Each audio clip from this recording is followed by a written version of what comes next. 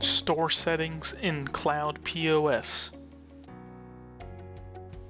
If you want to access store settings, you will need to go into the back office. You can do this by going to My Stores and selecting the store that you wish to access the settings. Click Settings, then Store. Here you can change the name of your store and the email address and the address associated with it. Here you can adjust any settings that you need to.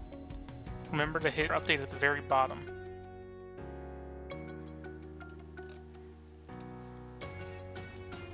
Here you can address the store hours and change the store hours.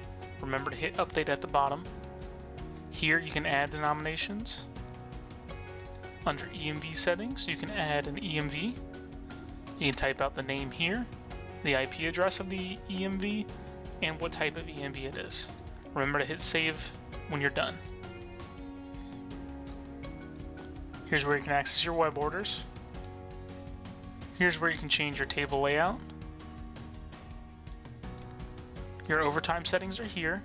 You can set your overtime settings by hitting the Add Overtime button and select if it's a weekly or a daily overtime. If it's weekly and you want to make it so any hours over 40 are overtime, type in 40, and the percentage would be 150% if you are paying them time and a half. You change the effective date.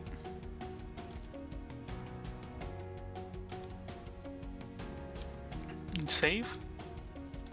Service charge settings. If you would like to add a service charge, hit the Add Service Charge button and then select the card type. If you want to add a service charge to American Express card, hit Amex. Add service charge percentage and a tip charge percentage if you like. And hit save.